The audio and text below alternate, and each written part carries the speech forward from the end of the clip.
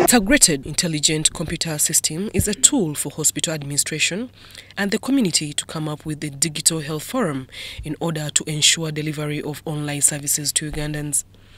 The Assistant Commissioner Health Information Management from the Ministry of Health, Paul Mbaka, explained that the plan aims at rolling out digital health care to all government hospitals. There are significant benefits of using these digital tools, some of them being reducing the burden of reporting. These digital tools typically act as job aids for health workers.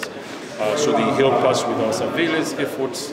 Patients who visit hospital multiple times because they have chronic diseases, they are benefit of having your medical history available for health workers to improve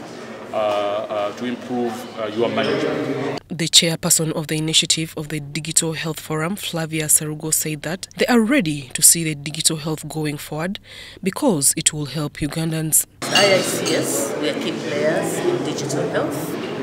We do solutions in telehealth, and we are here to bring together partners, academicians, researchers, and people who love technology and to see digital health going forward, to come and see how we can solve some of the pressing needs and also to improve service delivery in digital health. Sergo said that they are facing a problem of internet and connectivity and urged the government to ensure internet connectivity across the healthcare facilities.